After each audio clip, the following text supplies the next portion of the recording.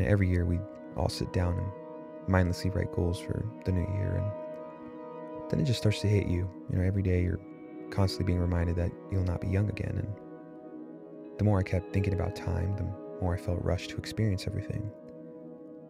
But when you start to add just so much reason and questions and whys to every action of your life, it doesn't feel like you're living anymore. But for me, I didn't care. I honestly like to question everything. Is it healthy? Probably not. I probably shouldn't look into every detail, but it's who I am. This is how I created. This is how I somehow just came up with ideas for myself. And with this movie, it felt like a reset for me. It felt like this was my time to just say yes to all the thoughts in the back of my head I kept denying. And of course, it took some time. And to just truly be myself and trust that maybe I am creative in my own way. And, for the first time, I wasn't thinking about any outcome. I was just thinking about right now.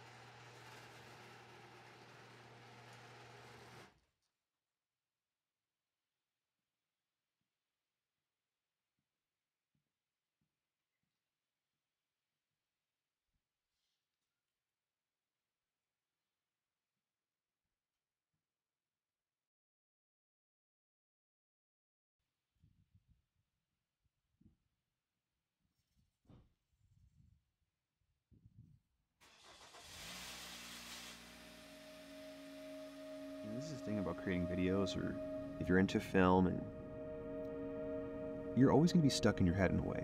And it's messy. It's really messy. In this creative process, it's messy to the point where it's hard to really organize your thoughts, and maybe you forget an idea because you're taking too long to really act on it. And that's what usually happens as a creator or anybody that's just loves to film things in general. But one of the things that I really learned was to just create with intention, but not expectation. And it's such an important thing to me, because before I would always play things out, right? I've said this multiple times.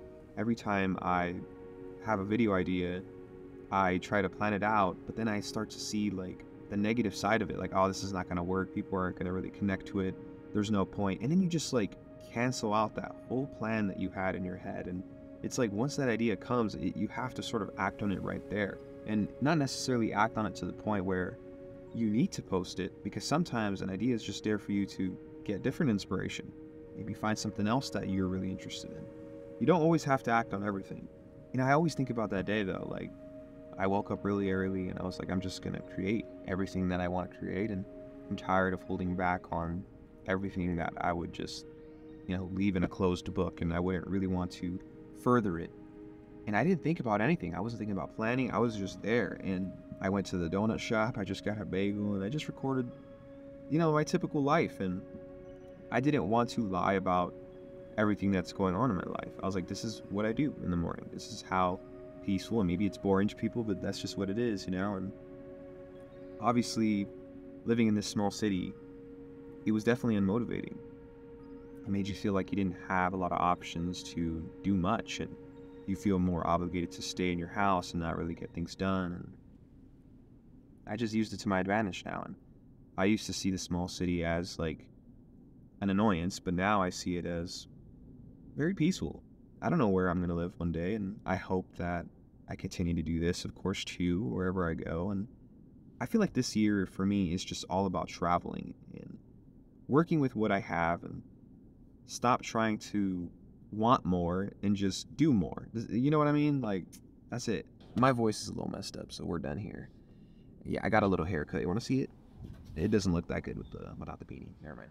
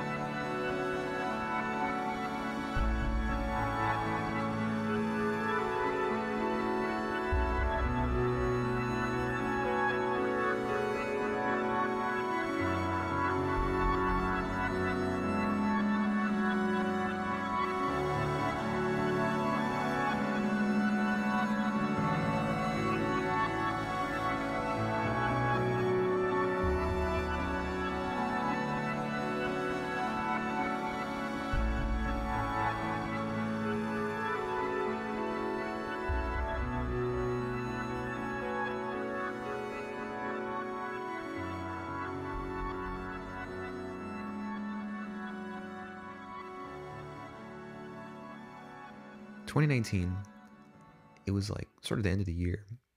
I started getting back into music, and I remember I was writing so many songs, and I was trying to think of an album title, and I said something like "Welcome to My Room," and I was like, maybe that would be a good album title or a podcast title. I don't know. I was just like brainstorming. I don't know if people do that. Do you ever just brainstorm ideas of things that you don't even see yourself doing? You just want to write it down.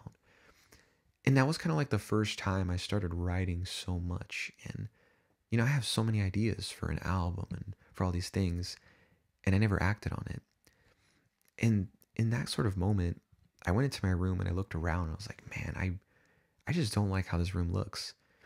So me making music, me thinking of an album title, me walking into my room and then looking at it, and I was like, I don't like anything in here. It just kind of hit me. I was like, I want to change everything. I'm tired of this. I want to paint the walls. I want to put more frames. I want to do this over here. I want to put some vibes over here. I've been wanting to change my old chair for the longest now because it's really not that comfortable. And after like 20 minutes, I just end up jumping on my bed right away. And I don't know, it just messes up my entire editing schedule because you get really lazy when you're on your bed and you don't really want to continue things. And yeah, I just want to thank Flexispot for even sending me the C7 ergonomic chair. And I was just worried if it was going to be comfortable or not, but they do offer a lot of features, including the lumbar support cushion, which is one of my favorite because it sort of follows you when you lean forward, and it's really easy to stretch too because of the recline option. And you could get the foam cushion instead of the mesh if you want it to be even more comfortable for the seat, but it really does depend on your liking, of course. And this chair is very adjustable, like from the arms and the headrest, and you can even make the seat tilt forward to give your legs a little more room to breathe, I'm assuming, but I don't really use it too much. I think it's really cool though that they have so many options for people to really just mess around with it. And one of the features that I don't like is the headrest does move around a little too much for me. I wish it was a lot more firm and just still, but other than that, this is good to keep your posture very steady. And if you think this isn't for you, there is a 30-day return for the chair, so you have plenty of time to just look at different options. And if you want something a little more affordable, I would recommend the C5 and the C3 office chair. Sorry, my voice is like disappearing because I strained it the other day. But if you do want the C7, there is a New Year's Day sale, and if you just go on Flexispot.com, you can use my exclusive code JohnnyLow10, and it will be in the description, and you can also get $30 off your purchase. But yeah, I just really want to thank you guys so much for even just giving me this opportunity to be here and create these videos that I never thought I would put online, and it's going to be a long year of creating, and I don't know what to expect, and I'm really just in the moment right now and just really experimenting with my options and seeing where I want to take this, and we'll see. I'm really excited.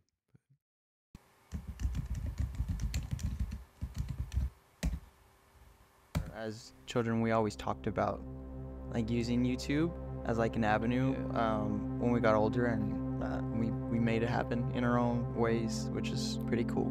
So when it came to you, like, when do you think, like, the first time you created videos that you were going to continue to do this? Like, what made you want to continue to do this?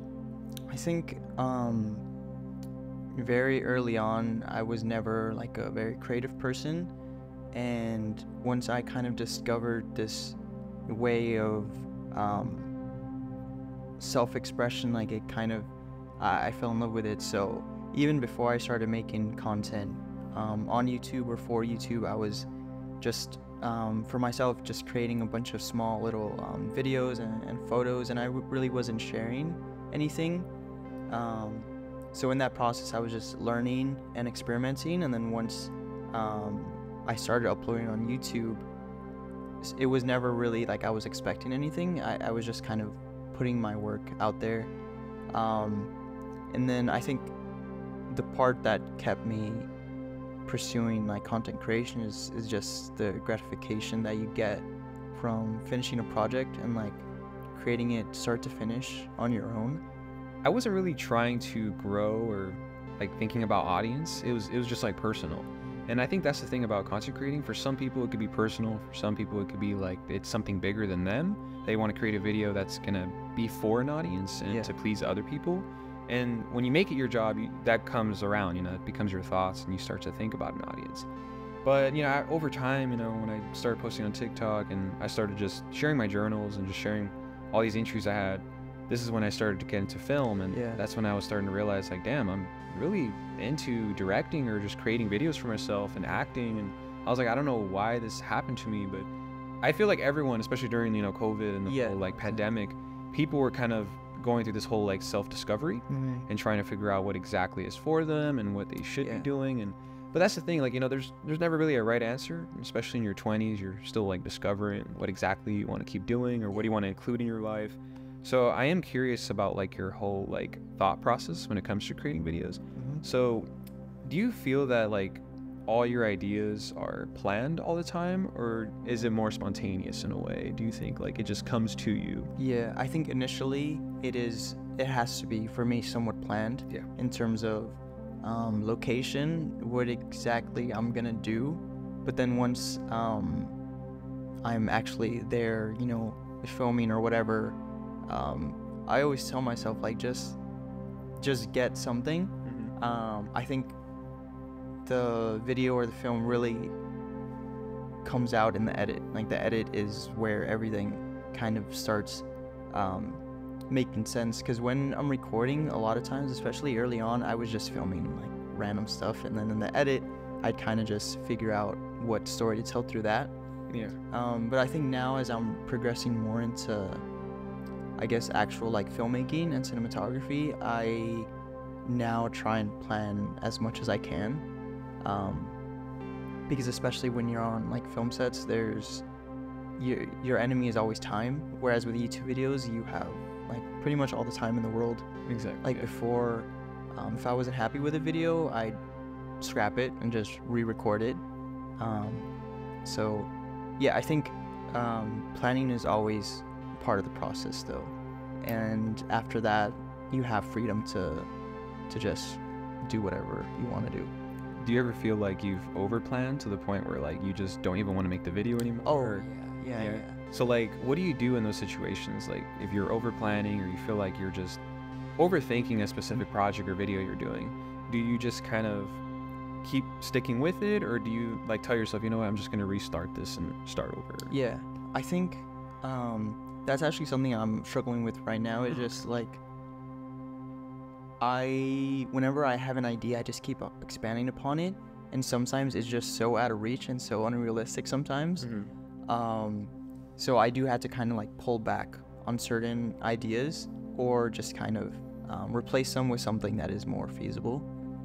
But something I want to do next year is just really all those ideas that seem out of reach, I want to attack them like head on and see how far I can take them. The boundaries are just being pushed so far now.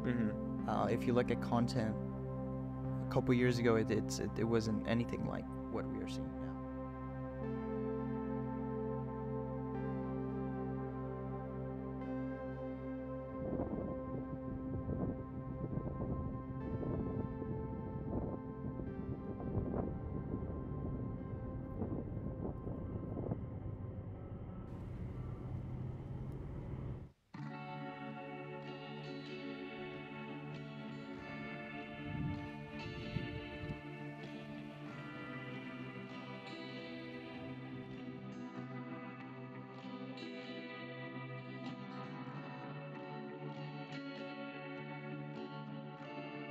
Okay, so this is the first camera that I used for YouTube. The first time I tried it, I remember just using this one. And it's really good, not gonna lie. It is a very small lens, and it's very light too, which I really like. The only thing I don't like is that this little thingy here. I think most Sony cameras have that. It's like a little rod for your strap or something. It just makes so much noise, but you know, I'm still grateful that I had a camera to start off with, but to be honest, I would even use my phone too, because I have an iPhone 11 and it shoots like 4K, and it's really not that bad. And yeah, I tried my best to just work with what I have, and even though back then my mindset was to always figure out what right gear to use, right? I would always search up videos and just figure out like, how am I going to film this? How am I going to do that? And the more you try to figure out the hows and what you should be doing versus what you can do, you kind of just overwhelm yourself, and you feel like you're behind in a way, and you put yourself behind because you see so many people spending so much money and so much things on equipment when you don't really need to. And I feel like, you know, with creativity and just self-expression, you don't need all this expensive stuff. You just need your voice and just share your thoughts, and you can do it your own way. You don't have to do it the way I do it. And, if you pop up in my feed one day, I probably will get inspiration from you. And,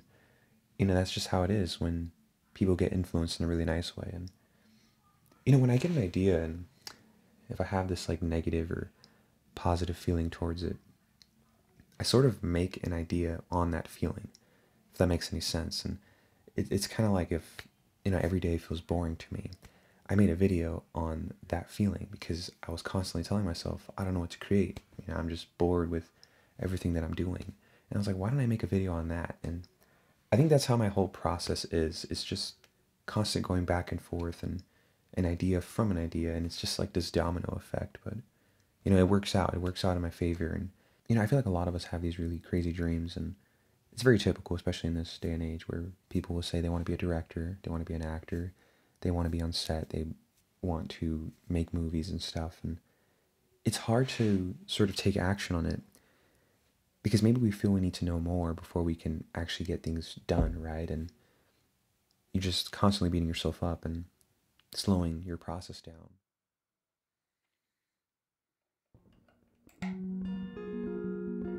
I'm not going to lie, maybe I was wrong the whole time. It's probably not a bad thing that you question everything. I think you're always going to question things, and you're going to constantly cross things out, forget about it for months and weeks, and then out of nowhere, that's where the passion reignites. And this time you feel that things will be different. And the more I allowed myself to just wander in my thoughts, and the more chances I get to remember, to create, and to just bring my vision back to life and just do something about it.